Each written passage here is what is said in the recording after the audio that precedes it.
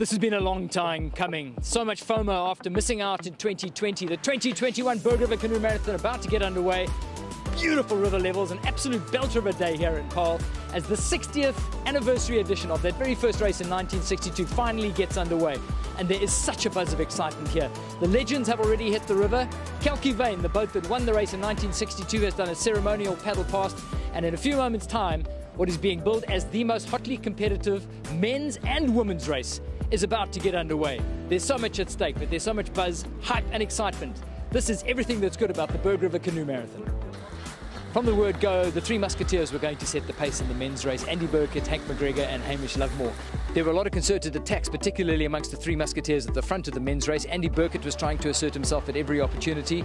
If there was a gap, if he could get through an obstacle or a channel first, he certainly put the hammer down and tested the resolve of both Hamish Lovemore and Hank McGregor.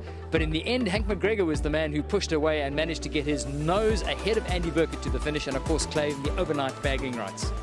I think the Western Cape's just showing off today. I mean, nice water level and sunshine, no wind. Top class racing field. Yeah, I think it's only fitting for the 60th Berg. So yeah, super stoked to be back on the Berg.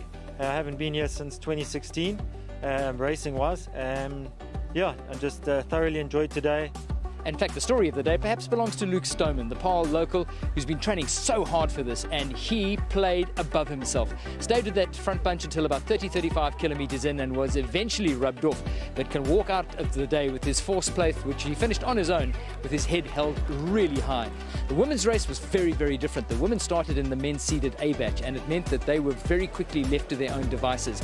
Nikki Burkett, uncertain about whether she had done the right training or the distance training, quickly opened up a gap over Jordan Peak, and Bianca Bevitt, making sure that all of them are staying honest, is currently sitting in third. Yeah, no, it was a good one. I'm really stoked with my result today. I got quite tired towards the end, so I had to dig quite deep, but it was a pretty hassle-free day, so I'm really, really stoked.